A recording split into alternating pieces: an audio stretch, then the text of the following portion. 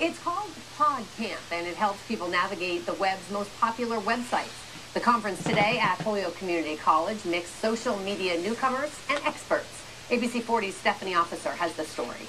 Podcamp, you ask? A Podcamp is a social media unconference. It's an unconference in that we don't have a set agenda ahead of time. We determine the sessions based on what people want to talk about this very morning. The event was held at Holyoke Community College. It catered to a variety of internet users, both new and seasoned. And I guess for the younger people, it's just more natural. And then us older folks, we appreciate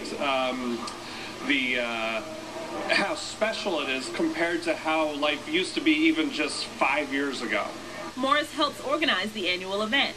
The idea was borrowed from a 2007 Boston Podcamp, and he just might be glad he ran with the thought. I met my girlfriend here after the first Podcamp Western Mass, so yes, there have been relationships that form here. Morris's girlfriend Leslie describes how the couple came to be. We met at the first Podcamp Western Mass 3 years ago, and just met as business acquaintances and followed up with each other via Twitter and some tweet-ups that were held in the Western Mass area, and a few months later we became an item.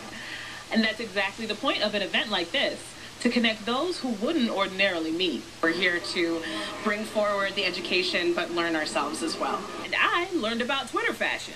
Are those Twitter earrings? They are. Did you even find something like that? On Etsy. What's Etsy? Etsy is a site where crafters who make jewelry and handmade goods sell their products. In Holyoke, I'm Stephanie Officer, ABC 40. Twitter earrings, who would have thought? The Podcamp offers workshops on Twitter, Facebook, and the up-and-coming Pinterest.